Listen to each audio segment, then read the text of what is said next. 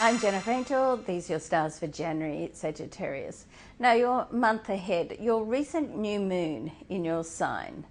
Okay, so this is a time where you need to just stay positive and believe in your dreams. If you didn't get your goals set last month, then this is a good time to do it. Okay, now when you set your goals, it's like just sending it out there to the universe to say, look, these are my intentions, and this is what I would like to happen. And I love that term that says if you fail to plan, you plan to fail. So, you know, you can always change them too. I mean, nothing's set in concrete. I mean, and if you look back at the goals or resolutions that you made even a year ago, you probably think differently about them now. So it's just a good idea to get things down, you know, get it down on paper.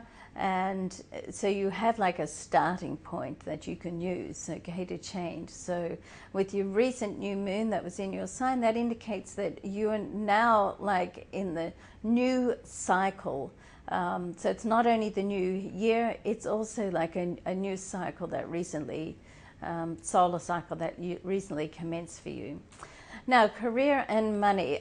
A money discussion this month can be, let's say, encouraging.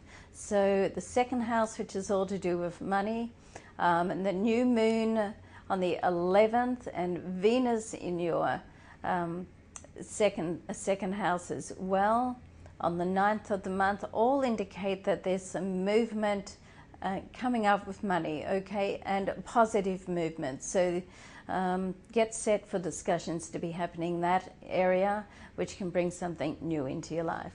Now, love and romance. Venus is in your sign till the 9th of the month. So certainly for the start of the month, it's still one of the periods in the year where love can just cross your path just that little bit more intensely.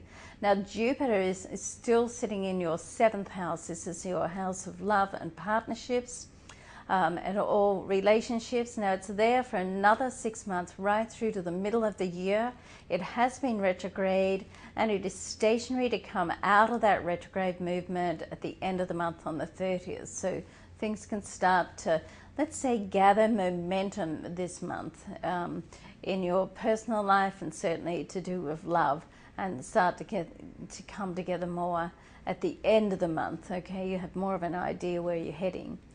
Now, my angel advice for you this month is to just stay the course, okay? So just, you know, you make your plans, set your goals if you haven't already, stay the course, and just be careful to stay away from pessimistic people who just love to dampen your spirit. You're one of the most optimistic signs of the zodiac, Sagittarius, and you need to have people around you who share that optimism and belief in life, okay?